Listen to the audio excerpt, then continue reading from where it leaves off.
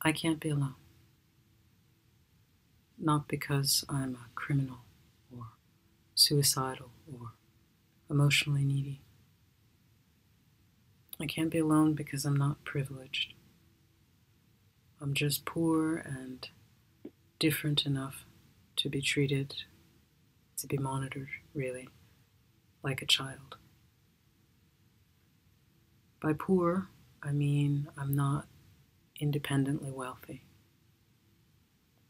I need bank loans to pay for higher education.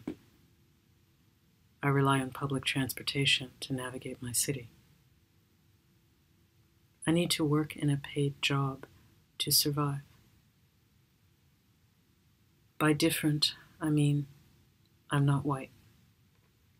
My hair does not fall straight. My features are not narrow.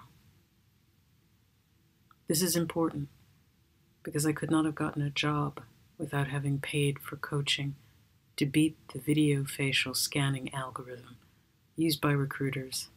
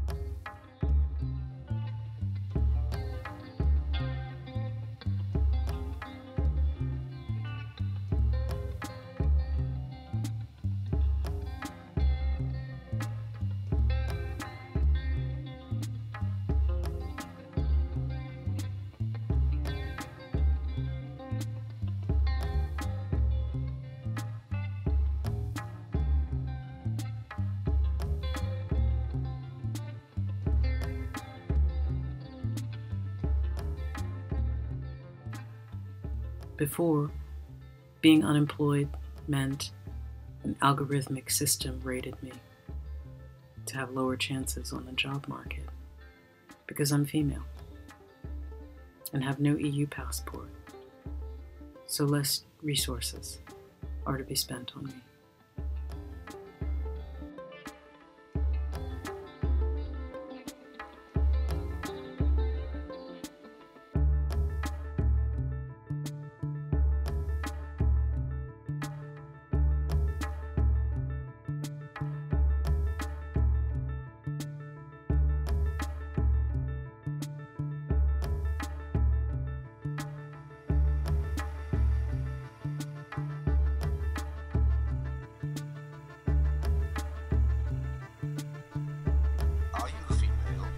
automatic deduction of 0.14 points.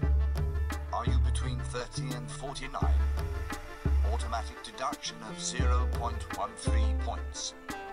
Are you in the 50 plus age group? Automatic deduction of 0.7 points.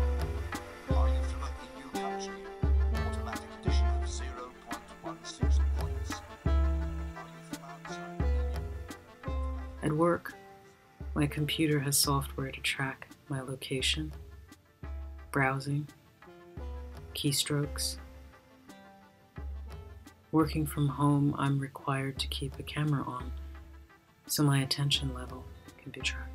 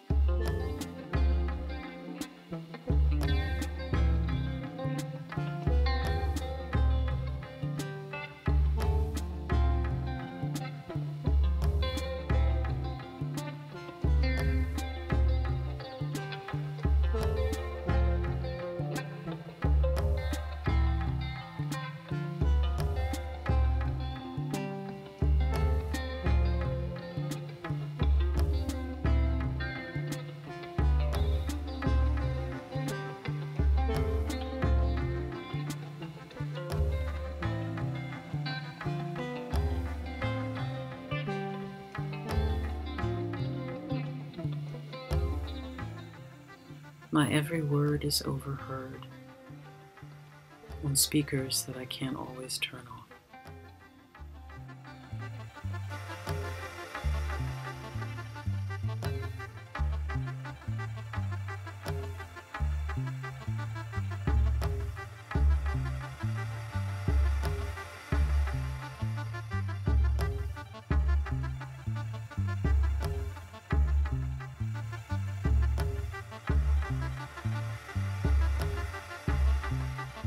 Aside from the creep factor here, why is Amazon listening in?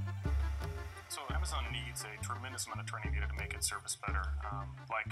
Google's voice-activated software and Apple's, they rely on just a ton of information on how people speak, and they feed that into this great big system that comes up with answers to your questions. And somewhere along the way, somebody often has to annotate that data. What did a person say? Was this word correct? Was this word incorrect? It's all trained on this giant pile of data, and humans are doing some of the listening and some of the transcribing. When I leave home, my every move is tracked by camera. My normal walk triggers predictive policing alarms. Therefore, I avoid in-person shopping, mostly.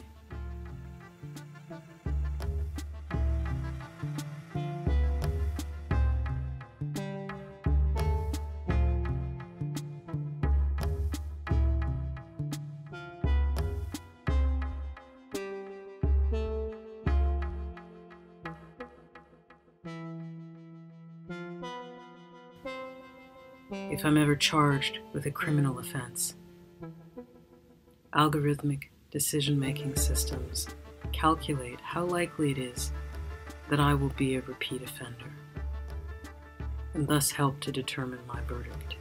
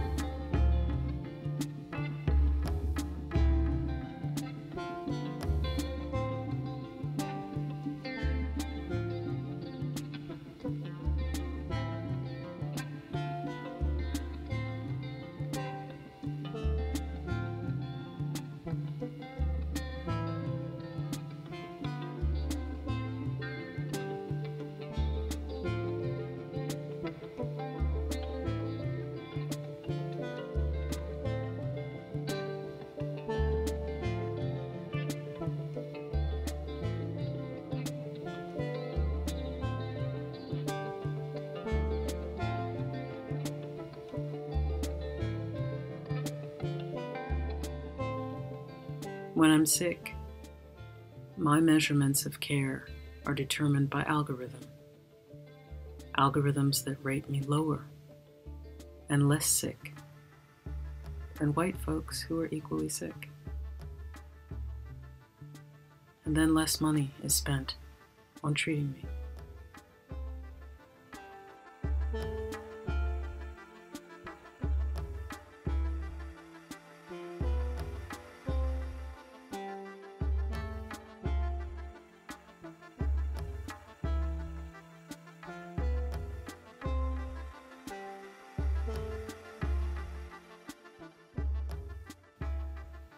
My face and gender are scanned and tracked in taxis and at airports so that the ads that I'm shown will better appeal to me by gender. And airport security can search me more efficiently while enforcing cis-normative binary body standards.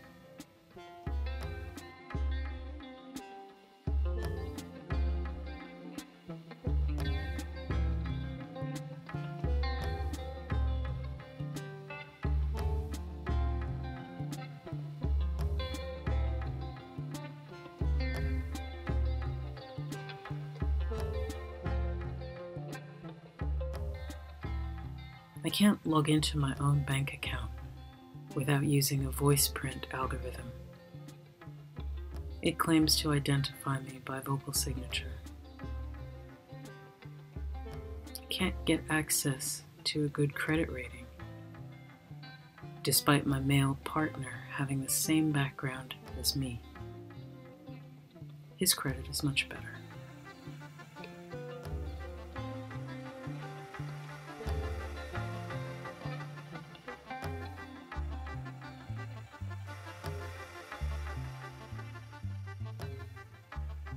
I can't find out what is really happening in politics, since Facebook, Gmail, Twitter all curate my news feeds with their algorithms and manipulate what lands in my inbox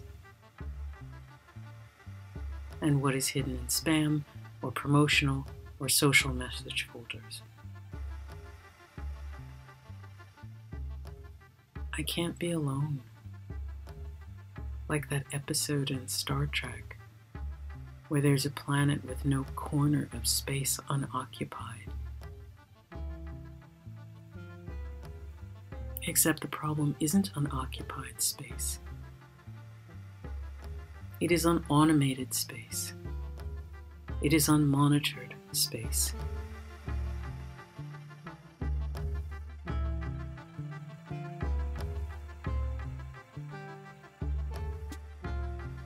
It is space unoptimized for sales purposes.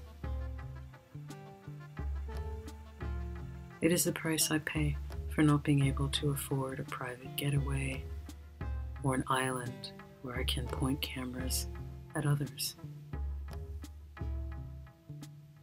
This is the reason why all I can do is dream or sleep or escape from reality in other ways. When I'm dreaming, I can be alone.